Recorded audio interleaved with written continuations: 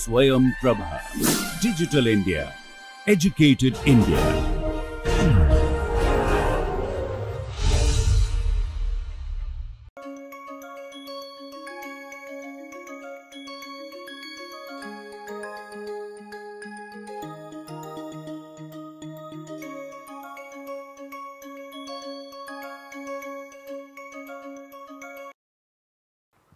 Welcome back. We are now going to prove Lagrange's theorem, which says that every positive integer can be written as a sum of at most 4 squares. This is the result that we want to prove. We have made some progress in the last lecture already. We proved some statements towards this proof. So, let us see those statements. The first one that we have proved is that this form is multiplicative.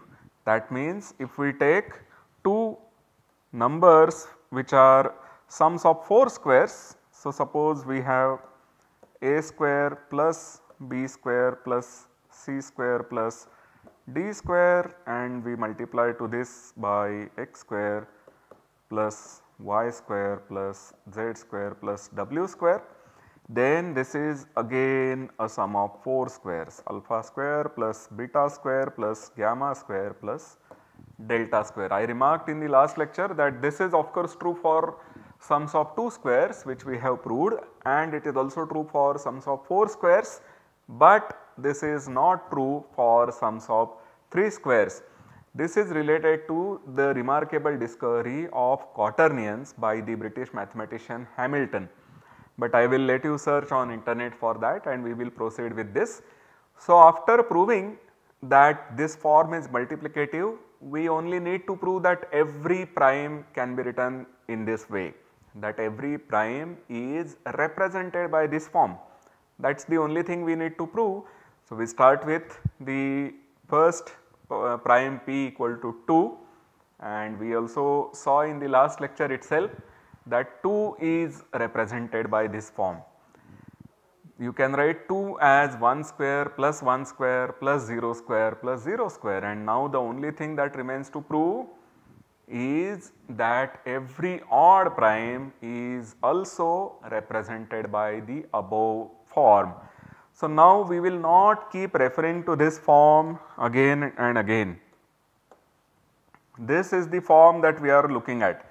We are not considering any other quadratic form until we complete Lagrange's theorem's proof. So, we will just keep calling this form as the above form or simply the form in the next statements. Okay. So, let us see this basic lemma. Suppose p is an odd prime, then MP is represented by the above form for some 0 less than m less than p. What we want to prove is that p is represented by this form. So, we would eventually prove that the m is equal to 1. We have that there is m equal to 1 such that MP is represented by the above form.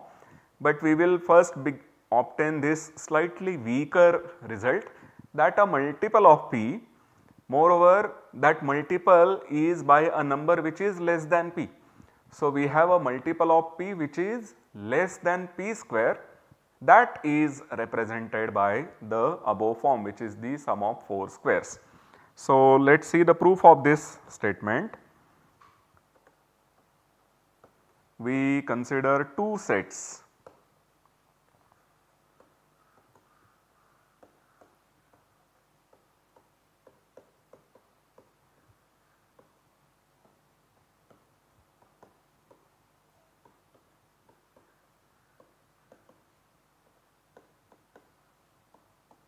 We consider two sets here.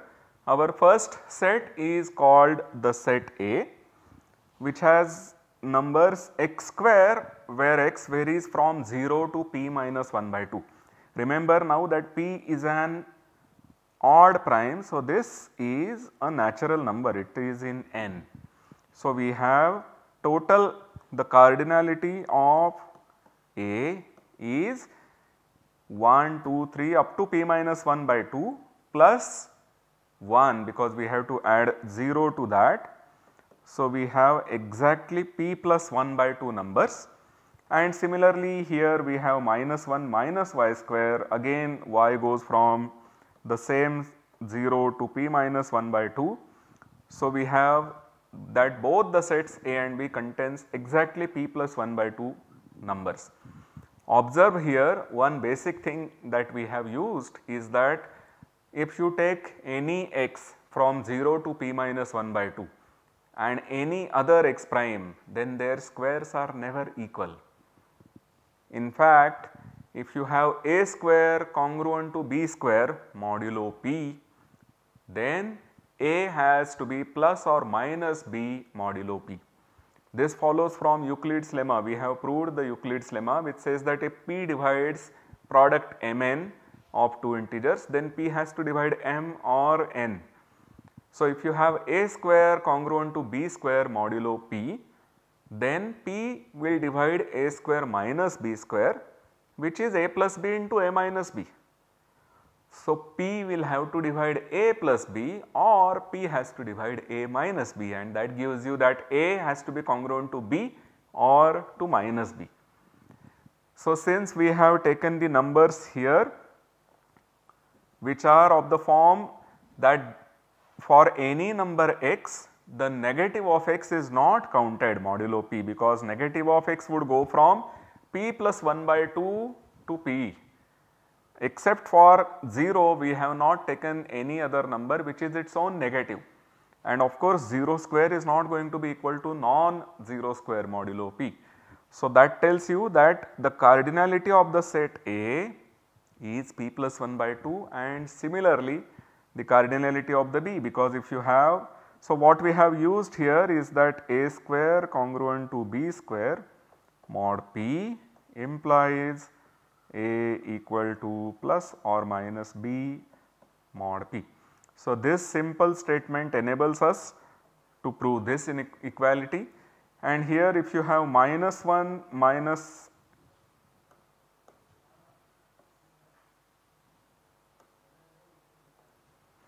if you have minus 1 minus y square equal to minus 1 minus z square, this would imply that y square equal to z square, and then again y equal to plus or minus z mod p. So, this would imply equality, and so you have that this holds modulo p, which is again a contradiction. So, this enables us to prove this equality. So, now of course, both A and B are contained in, when you look at them modulo p, they are contained in 0, 1, 2, 3 and so on up to p minus 1 modulo p, and both have p plus 1 by 2 elements. So, there has to be a common element in them. This is because if they both had distinct elements, then their union would have p plus 1 elements, because if you have p plus 1 by 2 elements in set A, p plus 1 by 2 elements in set B, and if all these numbers are distinct, which would mean that none of the elements in A is in B and none of the elements in B is in A, then the union would have cardinality p plus 1, which is going to give us contradiction, because here we have exactly p elements. So, there has to be a common element in the set A and B, and this implies that there is some x square here which is equal to some minus 1 minus y square. So, x square plus y square plus 1 congruent to 0 mod p holds. So, we have proved that x square plus y square plus 1, if you just treat x and y as variables and you consider this equation x square plus y square plus 1 congruent to 0 mod p, then this equation has a solution over z by pz, over the set of all congruence classes modulo p. We have produced one solution for this. So, x square plus y square plus 1 is a multiple of p, because x and y are integers which are in certain range, and therefore this particular sum of 3 squares is now a multiple of p.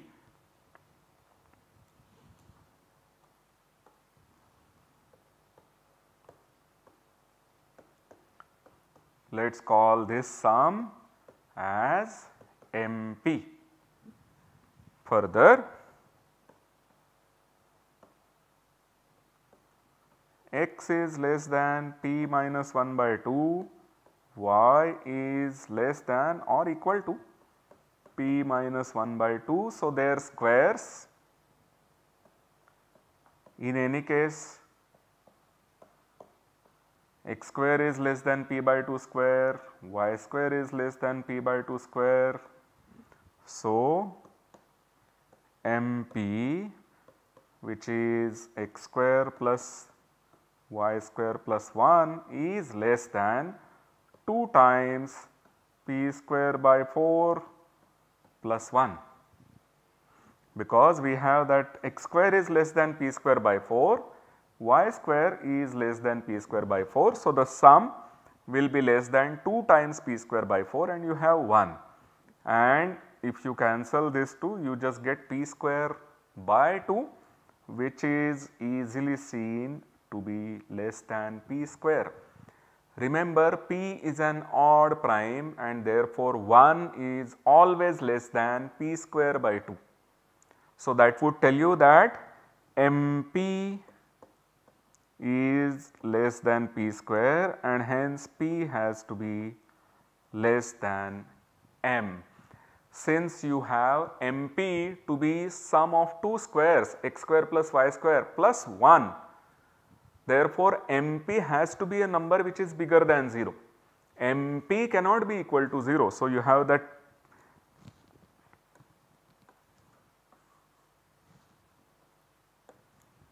So, we get here m less than p, but we will also get that m is bigger than 0, because this quantity here is certainly bigger than 0. You have 1 here, which tells you that MP is bigger than 0 and so m cannot be 0. So, we have proved this lemma. We wanted to prove actually that p is represented by this form, but what we have proved is a weaker form of that statement, which is that a multiple of p strictly less than p square is represented by our form x square plus y square plus z square plus w square. So, this lemma 1 is proved. We now go to one more lemma and then we proceed towards proving Lagrange's theorem. So, this is second lemma, which says that if L is the least integer such that LP is represented by the form, then L should satisfy two conditions. First of all, L has to be less than P, and secondly that L is odd. So, what we are looking at is the following thing. So, let L be the least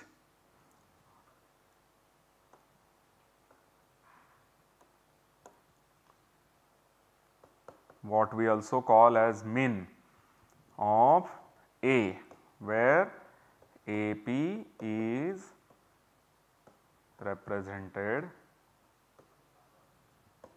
by the form.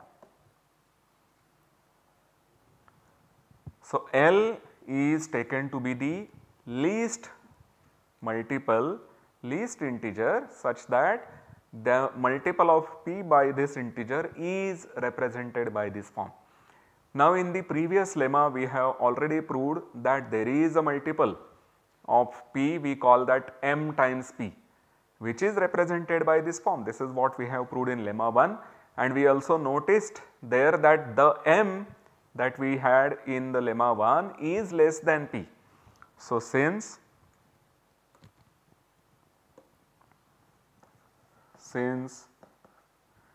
m from the previous lemma is in this set, we have L to be less than or equal to M, because you are taking minimum of all integers whose multiples by p are represented by this form. So, it may happen that your L might be equal to M, but it is also possible that L might be less than M. So, in any case you have that L is less than or equal to M, and we have already proved that M is less than P. So, we have L is less than P. So, we have a multiple of P by a number L which is less than P, such that LP is sum of 4 squares and L is least such integer. We now want to prove that L is odd. So, let us see what we have. So, suppose we write LP as a square plus b square plus c square plus d square. Suppose this is a representation for LP by the form which we are looking at. Now, the integers a, b, c, d are some integers, they can be even or they can be odd. If your L is an even integer, so if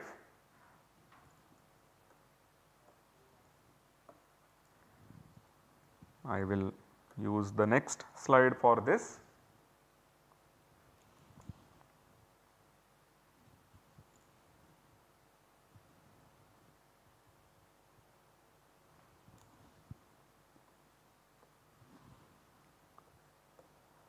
Let LP be equal to a square plus b square plus c square plus d square if L is even, then among the A, B, C, D an even number of elements are even and an even number of elements is odd. So, we have these 4 elements A, B, C, D. Suppose that A is odd and B, C, D are even. If that is the case, then B square plus C square plus D square are all even, their sum is even, and you have A to be odd. So, A square plus this even thing will actually give you an odd number, which will mean that LP is odd, then L cannot be even. So, similarly, whenever you have an odd number of odd elements among the ABC, you have that their squares will sum to an odd number and the remaining numbers are anyway even. So, the total sum is odd, which will mean that L has to be odd. So, if you happen to have L to be even, then 2 of them are odd, 4 of them are odd, or none of them are odd. So, the number of odd elements among A, B, C, D is either 0 or 2 or 4, and we can rearrange them in such a way that A, B are of the same parity and C, D are of the same parity. That means A and B are both odd or both even, and similarly C and D are both odd and both even. So, if you have this, then what do we get?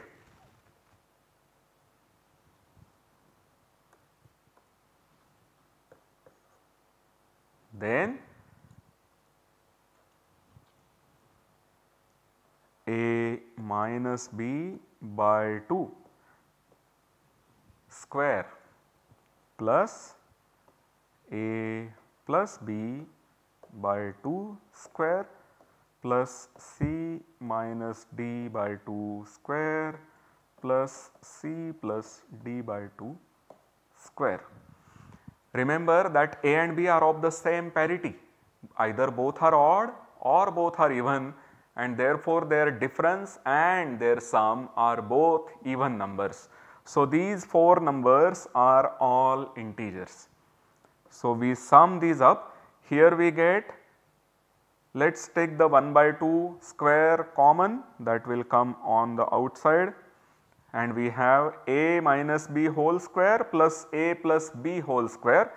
This will give us a square, this gives us a square. So, you have 2a square plus 2b square, and the minus 2ab that you get here will get cancelled with the plus 2ab that you get here. Similarly, here we have 2c square plus 2d square. Ultimately, we get that this is L by 2 into P, because the 2's that you have here will get cancelled with the 2 that appears in the denominator. So, you have a square plus b square plus c square plus d square divided by 2, and so you have a multiple of P which is smaller than L, because L was even and L was positive.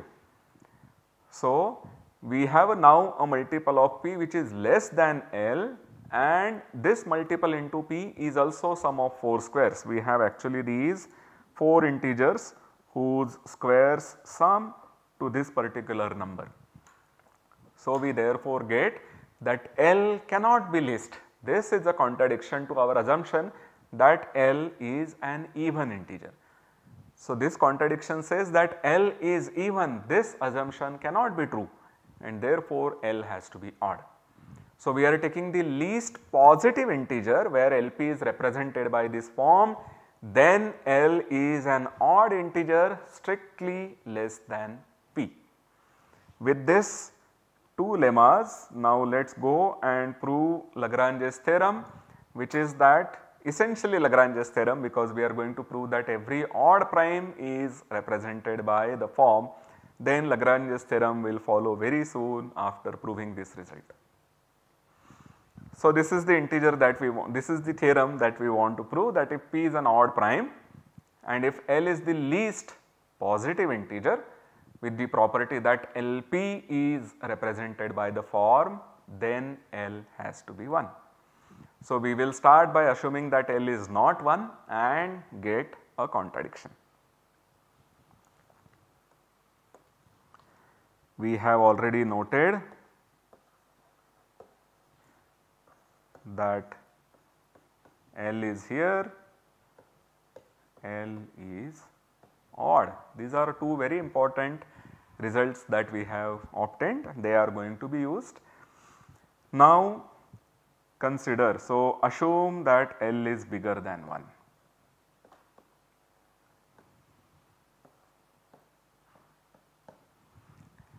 Now I must recall for you one concept which we have introduced some lectures back. This is the concept of a numerically least residue. So, whenever we are given any integer n and we are going modulo another integer say L, then we will look at residue of n modulo L, and typically this residue is chosen from the elements 0, 1, 2, 3 up to L minus 1. This is where we look for the residue. But I told you that for the from the point of view of multiplication, addition, etc., it is more convenient to take this residue from a set which consists of both positive and negative elements. So, this is to be taken from minus L by 2 to L by 2, and we do not include minus L by 2 because modulo L both these numbers are same. Here of course our L is odd, so we have no such problem of considering minus L by 2 and L by 2, those are not integers. So, we are looking at numerically least residues, that means we are looking at the residue which is in the set minus L by 2 to L by 2. So, we will start with our representation of LP.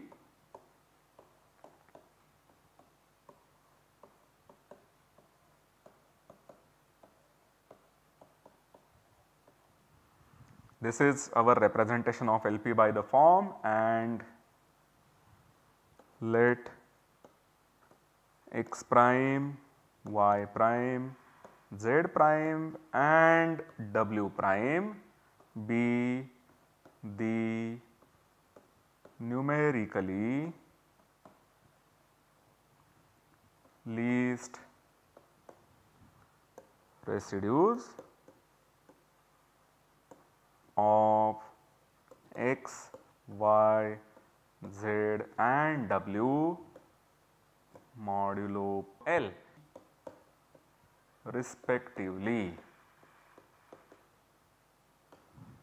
What do I mean by respectively? Respectively would mean that x prime is the numerically least residue of x, y prime is the numerically least residue of y, z prime is the numerically least residue of z and w prime is the numerically least residue of w. This is what we mean. X prime, y prime, z prime, w prime are some integers after all. Let n be the sum of their squares.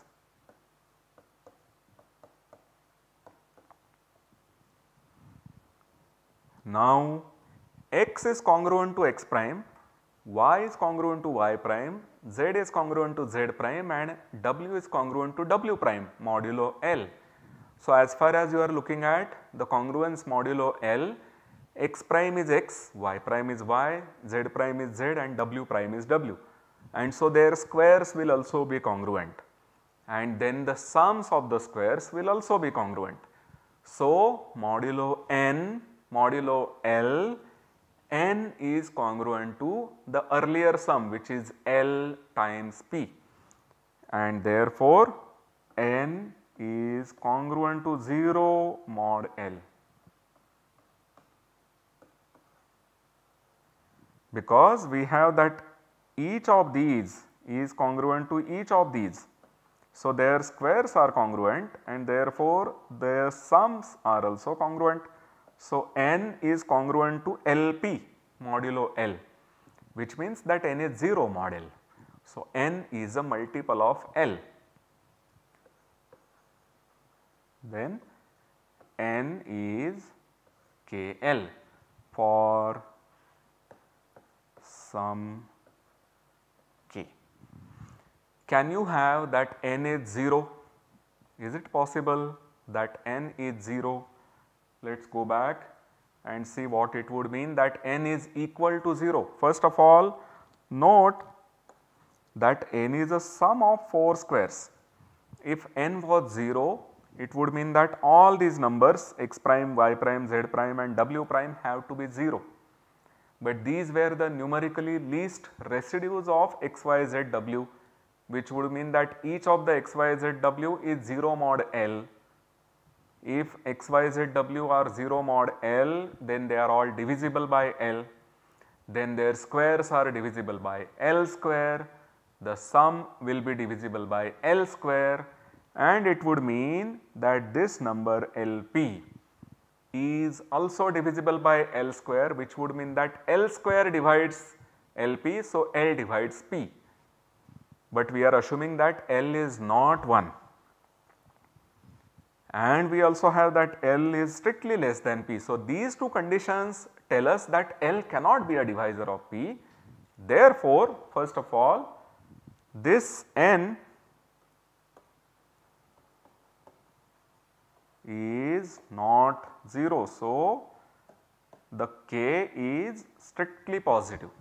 Further, we have that each of the x prime square, y prime square, z prime square and w prime square is less than L by 2 square. Remember, L is odd, so L by 2 is not an integer. So each of the x prime, y prime, z prime, w prime will have to be strictly less than L by 2, and so their squares are less than L by 2 square, which would mean that their sum is less than 4 times L by 2 whole square, which is L square.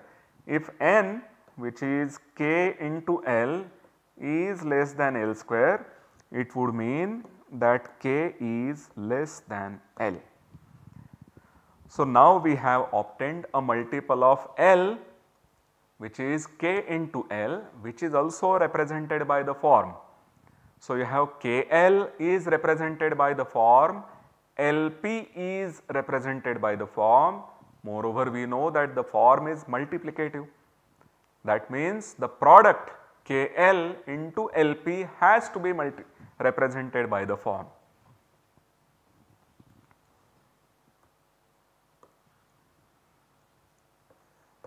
Further,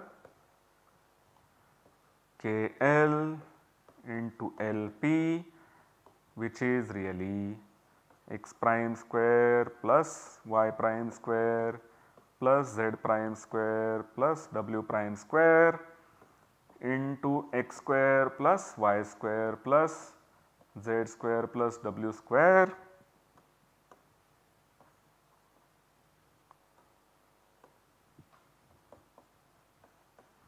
has to be represented by the form again, and we will write this explicit formula.